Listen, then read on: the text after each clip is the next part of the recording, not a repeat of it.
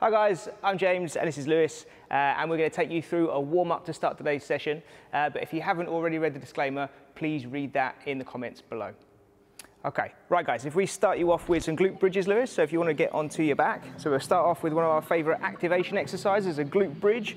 So you're going to press down through the heels, push the hips up and squeeze the glutes at the top. And we're going to go for 10 reps of this one. And the idea here is we're going to try and wake the glutes up at the start of the session. So that's where we should be feeling most of the work, in the glutes, in your bum essentially, and not too much in the hamstrings, the back of the thigh, or the quads, the front of the thigh. After that, we're going to go into a mobilization, and we're going to start off with the downward dog. So starting from a press-up position, and then push your hips as high as you can, keeping the legs straight and the back flat, and we're looking to feel this big stretch all at the back of the leg. And focus on sort of relaxing the heels down towards the floor. And again, feeling that big stretch through the calves and into the hamstrings, as well as opening up the shoulders and getting some nice upward rotation through the shoulder blades at the same time. We'll go for 8 reps of this one. And then after that, we're going to go into some world's greatest stretch, or groiners as it's sometimes called. So we're going to focus on getting that one leg up nice and high outside the hands, and then a nice big reach up overhead, following your hand with your eyes, so following it all the way up. And we're getting a nice dynamic stretch through the hip flexors, through the hamstring, as well as some rotation through the thoracic spine. And we're going to go for 8 reps in total of this one, 4 on each side. Looking good, Lewis. Don't worry if you can't get quite get your foot quite as high up as Lewis can. Just go as high as you comfortably can. Well done. Okay, next up we're going to go into some overhead squats. So feet shoulder width apart, arms up overhead, elbows straight, palms facing in, and then we're going to try and hit this nice deep squat position, keeping the knees in line with the toes and trying not to let the arms fall forward. So don't worry if they do fall forward a little bit, you're just going to try and keep them up as high as you can. And again, making sure those knees are lined up with the toes, and aiming to hit a nice deep squat position. Great job. Okay, we'll finish the warm-up with a multi-directional lunge. So what that looks like is one big lunge forward, drive back to the start position, one sideways, keeping the opposite leg straight, one backwards, and then change legs. Again, so driving off that front leg, driving off the side leg, nice and positive, and one reverse lunge. Okay, now we're all warmed up, guys. Thanks. Okay guys, now we're all warmed up, let's get into our strength and core session. In today's session, we're going to be working at 2 trisets, so 2 groups of 3 exercises. Our first triset is going to start off with a skater squat, which Lewis is going to demo for us here.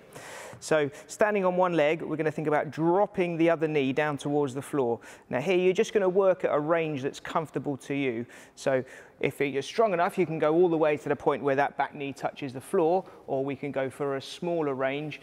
Sometimes it's helpful to have a stack of books or a ball that you're working down to go down to you touch the back knee to that object. Or the other option is that you go hand supported and put your hand on a chair or something to give you help, a bit of help with the strength and stability.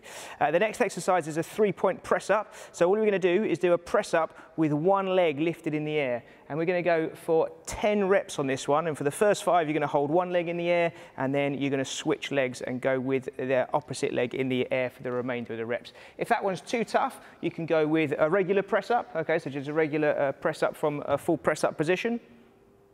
Which is a little bit easier, or if that's too hard, we can go from our press-ups from the knees. So again, just go with whichever variation is best for you. And then our third exercise in this sequence is a dead bug. So we've got 2 options for you. Lewis, if we show them the easier option first. So easier option, just go to hands down by the side. So lower back is pushed firmly into the floor, and that's the crucial thing, is that the back is pressed down into the floor throughout and core muscles engaged, and then we're just going to drop one leg at a time down towards the floor. So this would be our easier option. And again, we should feel all the work through the core muscles, nothing through the lower back. If that's easy, we're going to press in with one hand. So same arm, same leg. You're going to push into the leg with as much resistance as you can comfortably tolerate, and then drop the same arm and the same leg down towards the floor. And again, we should keep all the lower back pushed into the floor and feel the work through the core muscles. And with that one, we're going to go for 12 reps on one side and then 12 reps on the other side. Okay, ready, Lewis? All ready. Let's crack into it. So we're going to go for 2 sets of each of these. So starting off with the skater squats. Really nice. So think about dropping that back knee down towards the floor, Tricky one to stabilize because you're literally on one leg the whole time, but if you need to touch down with the foot to stabilize, that's absolutely fine. And again, just working at a range that's comfortable for you. So Lewis is doing a good job of getting a nice big range with this one. Good man, well done. Really nice, well done, keep it up. And just 8 reps. Looking good, Lewis, looking good. Make sure you keep the heel down, don't let the weight shift towards the ball of the foot, really nice. And then let's switch legs when you're ready. So it's normal for one leg to feel a little bit easier or harder than the other. And we're just going to go to a range that feels comfortable on the weaker leg. Looking good. So Lewis is able to touch down on both legs. We're doing well.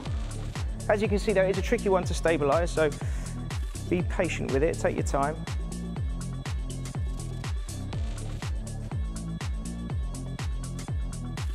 Very nice. How many is that? Well done, good job, good job.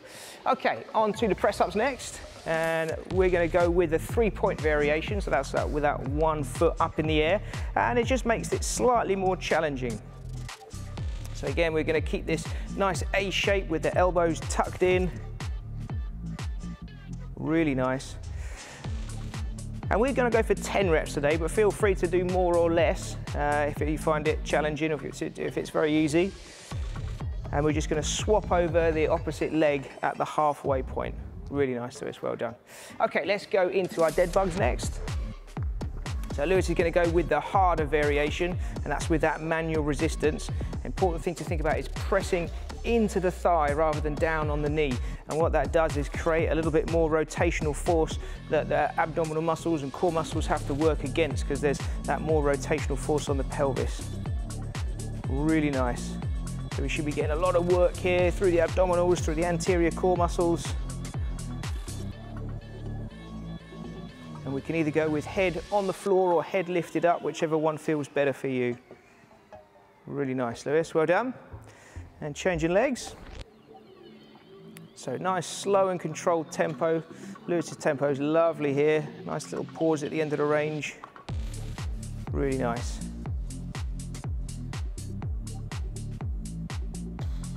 Looking good.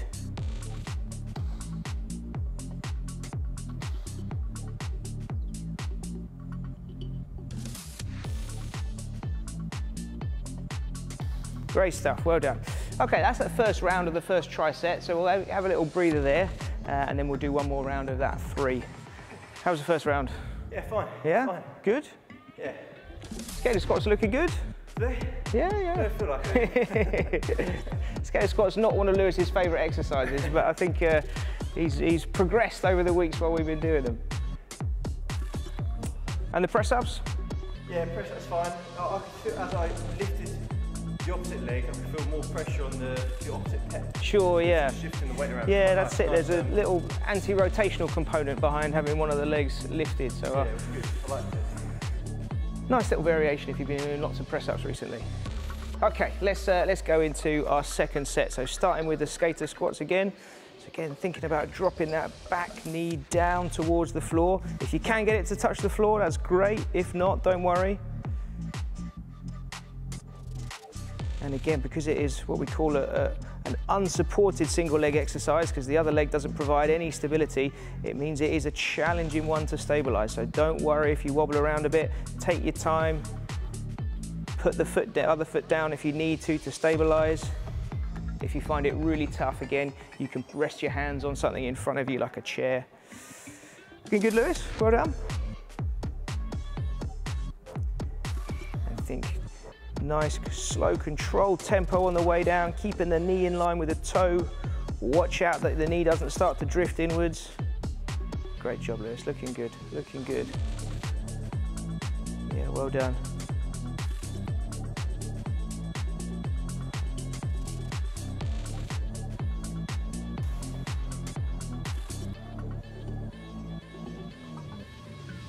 Fantastic, very nice. Number 8? 8. Great job. Okay, let's go into our press-ups next. So those 3-point press-ups. So nice, slow, controlled tempo, drive back up. Think about staying braced through the middle. Don't let the hips sag down.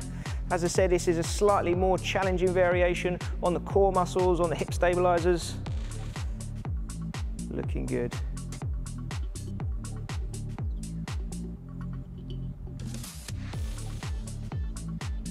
Really nice, well done, well done.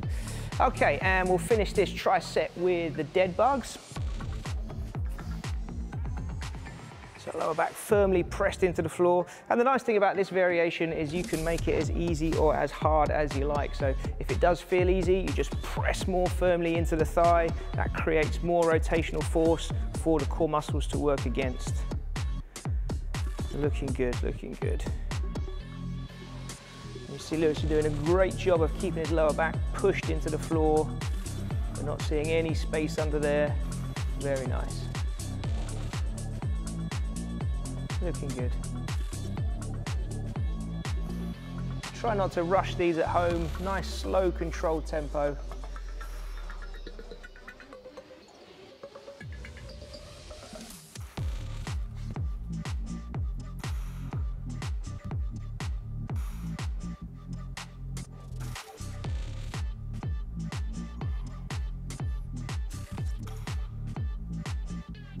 Great job, well done, fantastic. Okay, we're going to give Lewis a little breather, and while he's having a little rest, let's talk about the next exercises.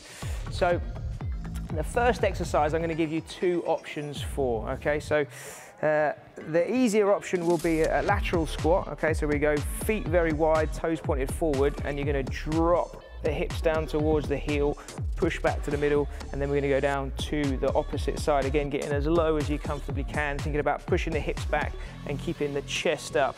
And we get a nice big stretch of the adductors as you go down. So that's the easier option. The harder option is what we call a Cossack squat. And for this one, we're going to turn the feet out, and then we're going to drop as low as you can down towards the heel. We lift the toe up on the opposite foot, we drive back up to the start position, and then go down to the other side. And this is a more challenging variation because we're going to go through a bigger range, but it also requires more mobility through the ankle and more flexibility through the hamstring and the groin. So go with whichever one feels better for you. Lewis, can you demonstrate the next one for us, the adductor bridge? So we're using a bench for this one, but you can use a chair. If you're using a chair, you might want to pop a pillow on top just to make it more comfortable.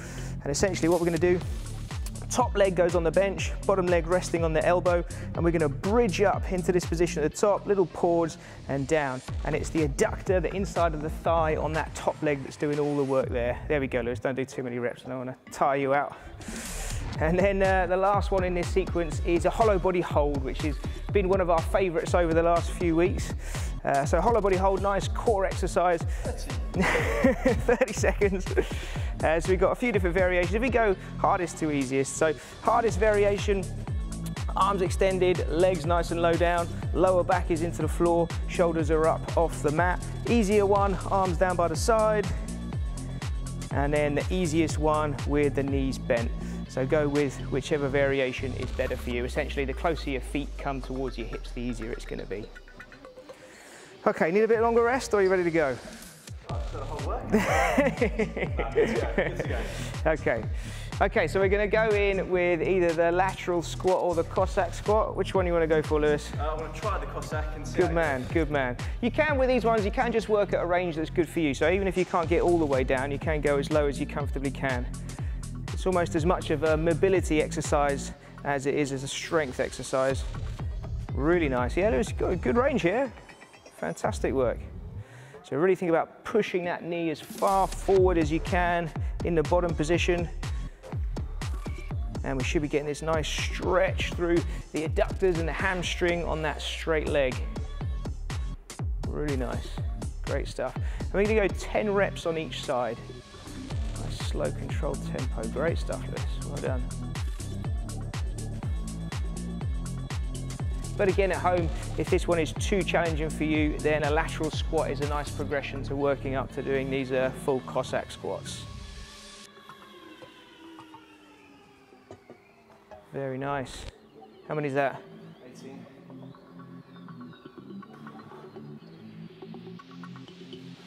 Great work, well done. Excellent stuff. Okay, so from an adductor lengthening exercise to an adductor strengthening exercise, as we're going to go in with our Copenhagen adductor bridge next. So there's a couple of different ways of performing this one, but we're going to do this one for reps rather than a hold. So we're going to get that top leg on the bench, and then we're pressing that top knee into the bench, pulling the hips up, and we should again be feeling all of that work in the adductor, so the inside of the thigh on that top leg. But we're going to go for 10 reps, but at home feel free to adjust the reps, so you can go fewer reps if it's tough, or more reps if you find it comfortable. But it is a deceptively tough one. Looking good, Lewis, well done. If you didn't have anything to use at home, if you couldn't find a chair that was suitable, you can perform a similar version with the leg straight, with the bottom leg on the floor rather than on a bench. But most chairs will work absolutely fine with this one. Looking good. Really nice, Lewis. Feel all that work in the adductor? Yeah. Good man. One side easier than the other, or pretty similar? No, pretty similar. Good man, good stuff. Feel it locked during the end, last few reps. Cool. Okay, into our hollow body hold next, and we'll go in 3, 2, 1, and let's go. So we're aiming for a 30-second hold on this one. So remember, we're going to try and get the shoulders up off the mat. Lewis has gone for the hardest variation here. Looking good. And again, we should be getting all the work through the abdominals, through the anterior core muscles, nothing in the back. If you do start to feel it go to the back, switch to one of the easier variations. Last 5 seconds. 4, 3, 2, 1, and rest up there. Right, we'll give you a bit of a breather, and then we've got one more round of those 3, and that's all the hard work done. How are those ones? Yeah, they were good, actually. Good? Cossack squats look good? Yeah, not better than I've done before. Excellent, excellent. As I said, it's as much as a mobility exercise. That's it, yeah. He was trying to tell me he couldn't do them before, but no, none of it. Yeah, it's almost as much as a mobility exercise as anything else, as a strength exercise, because it does require a lot of ankle mobility and flexibility through the groin and the adductors, groin and the hamstring, sorry. Okay, ready to go again? Yeah. Let's go for it. Okay, so 10 Cossack squats on each leg. Really nice. So you might find after that first set has opened your hips and ankles up, you might be able to go slightly deeper on the next one. But again, we're just going at a range that's comfortable for you.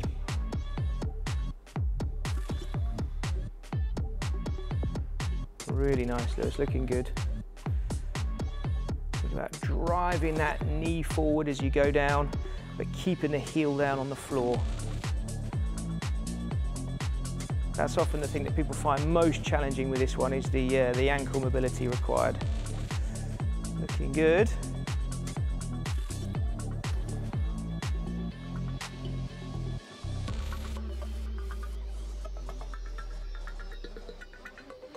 Great stuff, well done, really nice. Okay, let's go for those adductor bridges next. So top leg on the bench, and we're gonna pull up using that adductor on the top leg. Really nice, so again, we should be getting all of this on the inside of the thigh. Looking good. Got a little bit of work for the obliques too. So you might be feeling a bit of the obliques on the same side as the elbows down. Really nice, Lewis, well done. Harder the second time. Harder the second time? 10 reps about right? Yeah, about right. Good.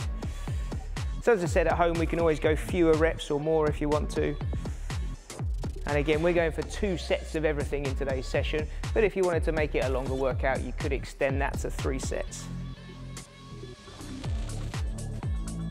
Looking good, Lewis, really nice.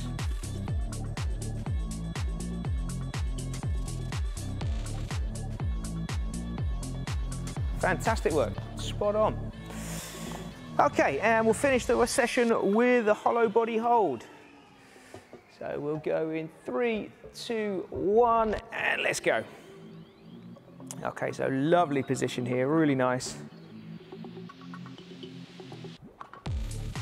Again, make sure we got this nice dish shape all the way down. The ribs are down, the pelvis is rotated up. We're into our last 10 seconds, nearly there. 5, 4, 3, 2, 1, and stop there. Whew. Great job. That was good. Thanks for watching, guys. We'll see you next time.